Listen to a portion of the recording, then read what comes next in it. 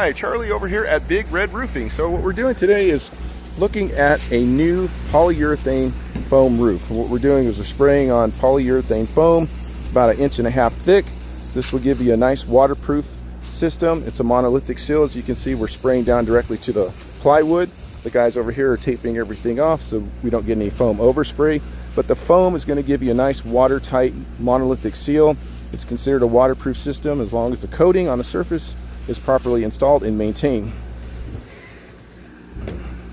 When the foam's sprayed out, it initially comes out in like an off-white color, and then once it's coated, it'll look like you see the neighbor there in a white reflective coating. The white coating, what that does, it reflects the sun's UV.